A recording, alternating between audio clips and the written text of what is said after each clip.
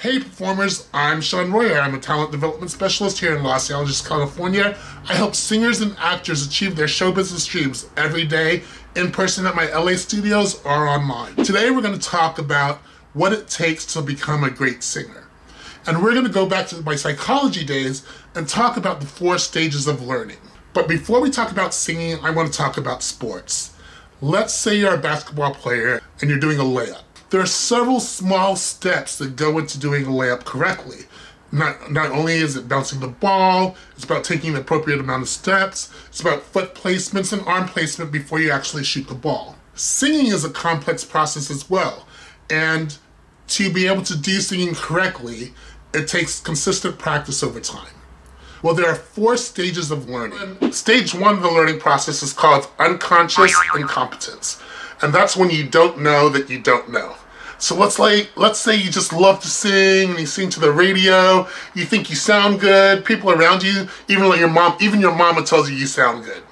Alright, so now we have stage 2, which is called conscious incompetence. Okay? So let's say you've been singing and then you go for an audition, let's say for your school choir, you try out for American Idol.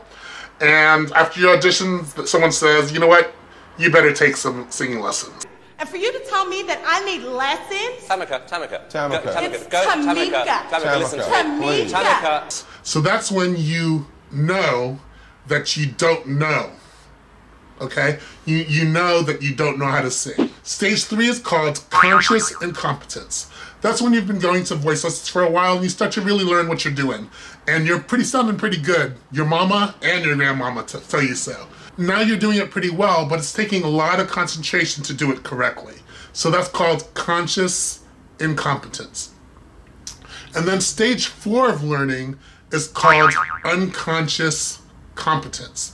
And that's just when you do it. You go on stage, you sing a song, and you just do it. You don't have to worry about your breathing technique. You don't have to worry about the notes. You have just learned how to sing and do the process correctly.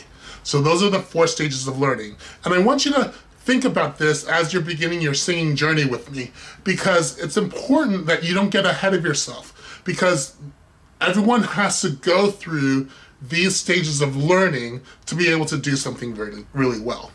Now, along the journey, some of you might be at unconscious incompetence, or some of you might have already had voice lessons, so you're at conscious incompetence. So those are the 4 stages of learning.